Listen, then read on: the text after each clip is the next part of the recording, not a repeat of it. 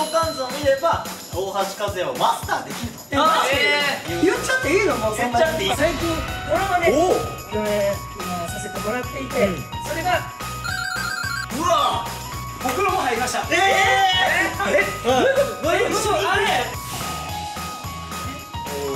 邪魔せんとこうと思って静かに。いやいや、今のオーラで気づきましたよ、背中で。気づくやろ背中で。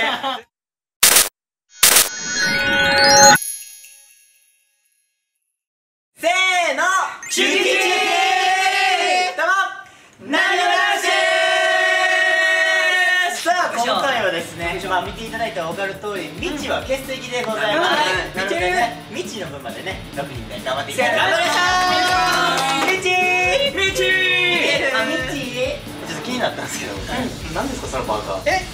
YouTube パーカー。これ自分で作ったんや俺これ。なんでさ、ローマ字じゃない？なんかひらがなの方がやっぱ子供もわかるかなと思って。そして今回の企画は相関図を作ってみよう。最近ですね、ジャニーのチャンネルさんをはじめ、ジャニーズ内 YouTube で流行っている相関図企画をなにわ男子もやっていこうと。ホワイトボードに書いてくれた。今回ですね、相関図を作ってもらうのはですね、リーダーのはっすんに来ました。よろしくお願いします。ほんまに？すげえな。つながりあるんかな俺。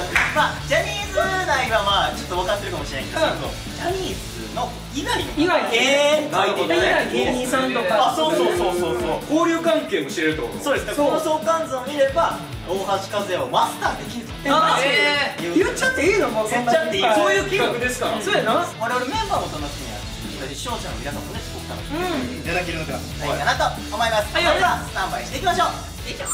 さあそれでは準備ができましたので、なんかすごいなんか授業受けるみたいな。そうね。よろしくお願いします。よろしくお願いします。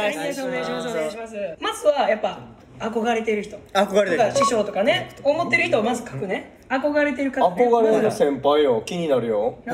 おお、中井さん。はい。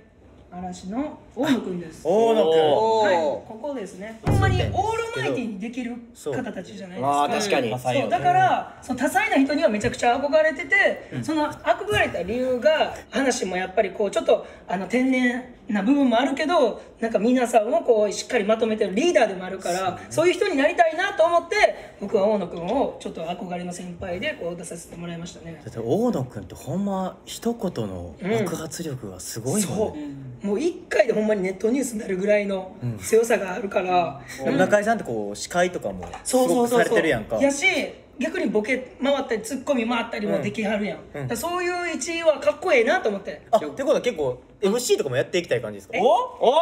一回ちょっとさ、中井さんになりきって司会やってみてよ。今あくまでもこれ今だって中井さん目指してるってことは MC やりたいってことだよね。一回やってみよう。タイトル任すよ。タイトル任す。本番5秒前、4、3。はい、始まりました。大橋和也の相関図図鑑いけました。今日のゲストはなにわ男子です。ありがとうございます。よろしくお願いします。どんどん質問してもらってもいいし、やっぱ世間話もいろいろするので皆さんぜひいらんねんけどネットニュースになるぐらいの近況トークやって絶対ネットニュースになるやつで。僕実は今年お腹腹筋をバキバキに割るという宣言をしまして、やっぱり皆さんも知っていらっしゃいますか？もうやけどもやっぱお腹は空きますと。今日お弁当何個食べたと思います？むちゃくちゃお腹空いてしまって、めっちゃお腹空いたし、こう大橋さんって結構大食いやじゃないですか。はい、あ、10個。あ、違う、はい15。じゃあリアルに刻んでいい？リアルに刻んで8個。いや僕12個で。じゃあ刻んで8個で。いやだって1桁は100ないと思うで。だってこれだけ話も。そうやか。だから6もないと思う。10からやな。13。じゃあ正解お願いします。5個。かわいい。ほんまでもずつ食べさせてもらいましたよ。いや素晴らしい。なんか本当に唐揚げも美味しくて。ちょっと待って、相関図やね。また続けるよお前。相関図で憧れって書いておきますね。じゃあいいっすか。まあ憧れてる人がいるんやったらなんかこう仲のいい後輩。ああ、気になるね。はい、自分より下。でも結構まあメールしてる子は浮所ですね。おお、浮所ね。そう浮所はまあウキウキって呼んでるんやけど、かわいい。かわいい。ウキウキって呼んでるんやけど、前にコンサート、その美少年のコンサート行かせてもらったんですけど、その理由が絶対見に来てください。浮所からメール来て、大橋くんの話も聞きたいということで見に行かせてもらったんですけど、ほんまに美少年すごいなと思ってて、かっこいい部分でも可愛い部分でもその美少年はすごいなと思って。俺らもね、俺らも来た。ごめんなさい、メール来た。いやでも多分ね、あ、そうなんや。いや違う一人大橋くんは特別やったかも。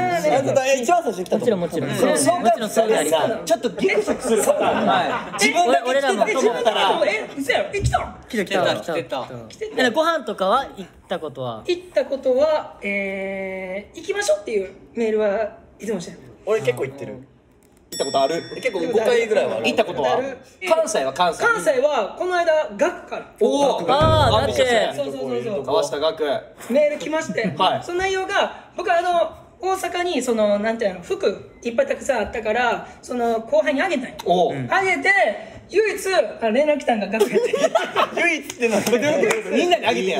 ほんまに関西みんなにあげた。後輩の絡みがあんまりないから、なるほど。すごいこれを機にいっぱいメールしてほしいなと思う。言っといたら募集してと後輩後輩との絡みがあんまりないので、皆さんぜひここに連絡してください。ほんまに乗るぞ。乗るよ。住所載ってる。後輩ね。浜ちゃんやん。邪魔せんとこうと思って静かに。いや今のオーラで気づきましたよ、背中で。気づくやろな。背中で。浜ちゃんじゃないっすか。ですやろな。憧れの先輩浜ちゃんにしとけってお前。ある程度の流れ今ここでずっと聞いてたよ。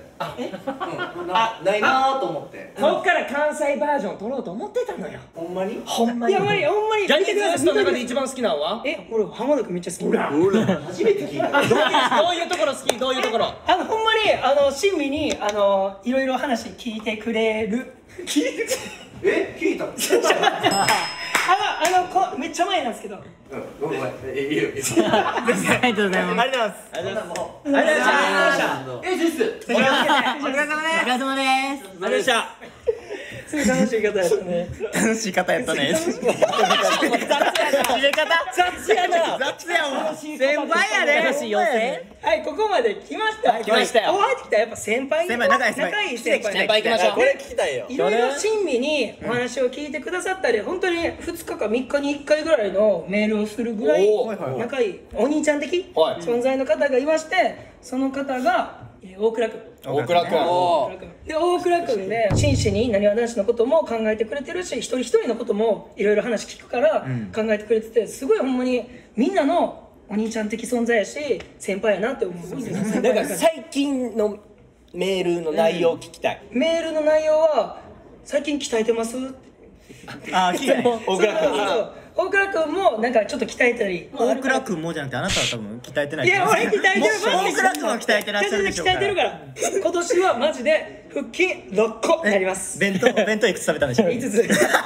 もう一人最近ドラマで共演今させてもらっていて、それが山田涼介君。うわ。すごい。そうですね。ここは知らんかったところかもしれない。確かにここ聞きたい。オフの時はめちゃくちゃ先輩なんですけど可愛らしい一面がいっぱいあるんですよ。例えば常めっちゃ笑顔でめちゃくちゃはしゃいでるんですよ。結構リアルなイメージある。イメージなくて俺も「えっ?」て言って、で一緒に家も行かせてもらいました。で一緒にゲームもしました。お風呂も入りました。どういうこと？一緒にその日がドラマの撮影で結構水浸しの日やって、で山田君がちょっとこう席外してる時に「ちょっとお風呂入ってきます」って言ってお風呂入りました。ちょっとお風呂入ってきます。勝手に入った。すごいわ。で扉開いた瞬間めっちゃ笑ってた。めっちゃ笑って転げてた。ずっと服もいただきました。山田君から。こちらです。これじゃない。それやったらさっきのオープニングバッサリ。やばい。これやっぱこれからちょっと仲良くなってみたい人であったり先輩。ジャニーズでね。ジャニーズで仲良くなりたい先輩。やっぱり相葉君とかお相葉君とか松岡さんとかあんまそう連絡先を交換させてもらったんですけどあまり最近会えてなくて連絡先交換してるだけでもやっぱすごいからね。おい松岡さんはダッシュかなダッシュそうさせてもらった時に飛行機で一緒やったんですよ帰りの飛行機で僕後ろでご飯食べてたら松岡さんから携帯プッ出てきて何やろうと思ったらQR コードやって何ですか言ったら友達なのっていうので友達なろって言ってくれるかっこいい。松岡さんが言ったのが友達が増えていくのがすごい嬉しいって言ってたこのかわいいカッコが増えていくやんか。相葉君ともこの料理の話テレビで料理の話したら終わってからこう連絡先を教えてもらいましたね。もちろんその時はほんまに嬉しかったですね。まああんまり嬉しかったですね。嬉しかったです本当に。だから普通になんかよくご飯行くとか関西では結構何がなる前とか行ってたのはジーコかな。向井浩二君沖縄2人で行ったりとか。そうすごい仲いいね。そう友達感覚って近い本当に。友達先輩。友達先輩ね。なるほど。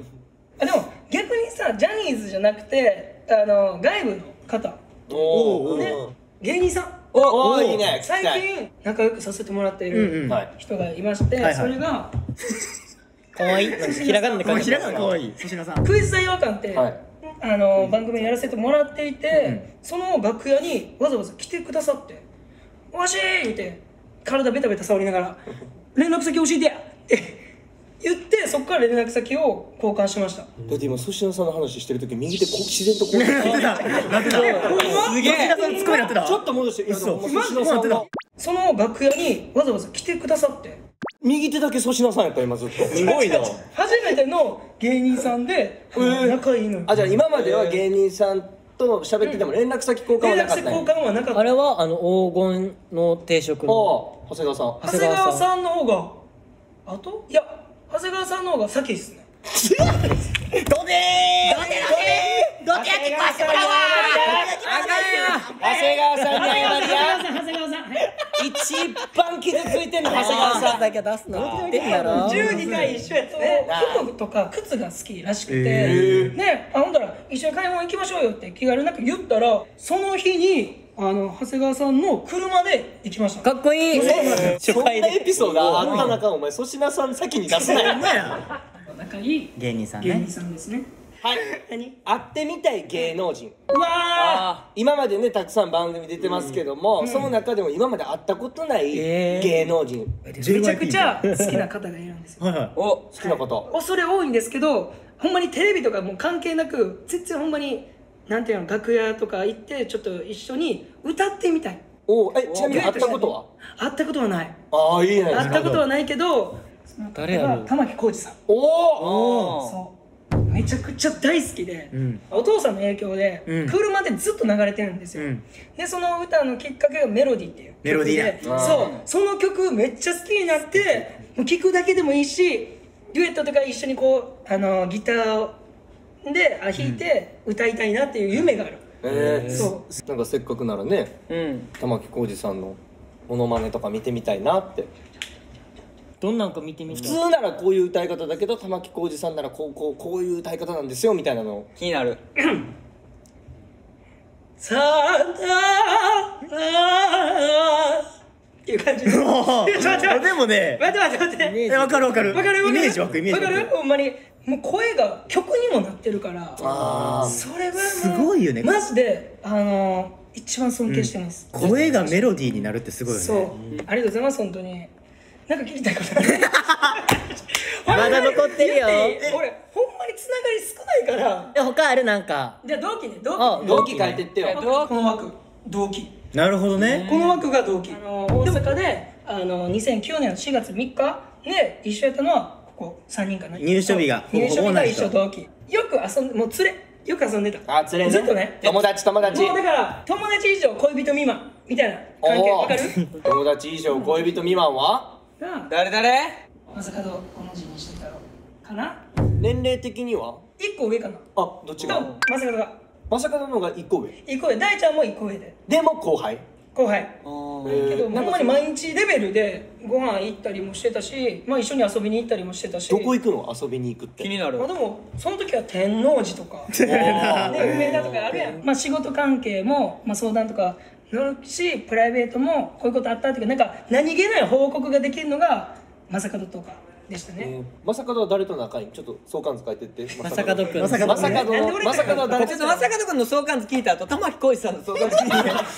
知らん。おかしいおかしい。いいよ。大ちゃんちゃう？いいよいいよ。意味わからんで。って感じかな。まさかの相関図俺しかおらんやん。俺しかおらんやんもう。大橋がこの人は絶対入れたいっていう人おらんの？普段実は言ってないんですけど、この相関図で公開しますみたいな。かっこいいなって。やっぱみんなの憧れでもあるなって思う人。木村さん。おお。なるほどね。そう、服だったりもそうやし、髪型だったりもそういうちょっと先陣切ってちょっと木村さんっていうこの世界を作ってきた方なので、そういうちょっとお仕事の話をちょっと聞きたいなとか。流行を作った人やからね。そうそう、流行、それや文化作る。でも大悟は木村さんと共演したことあるやん。そう、どうやったいやもうやっぱり素敵な方やった。初めてから大悟って下の名前そう言ってくれて、俺はもうめちゃめちゃ心つかまれた。その大悟っていう一言で。なんて呼ばれたい？大橋くん。和也って呼ばれたいし、和とも呼ばれたいで、ちょっと嬉しいね。じゃあお前やめろ。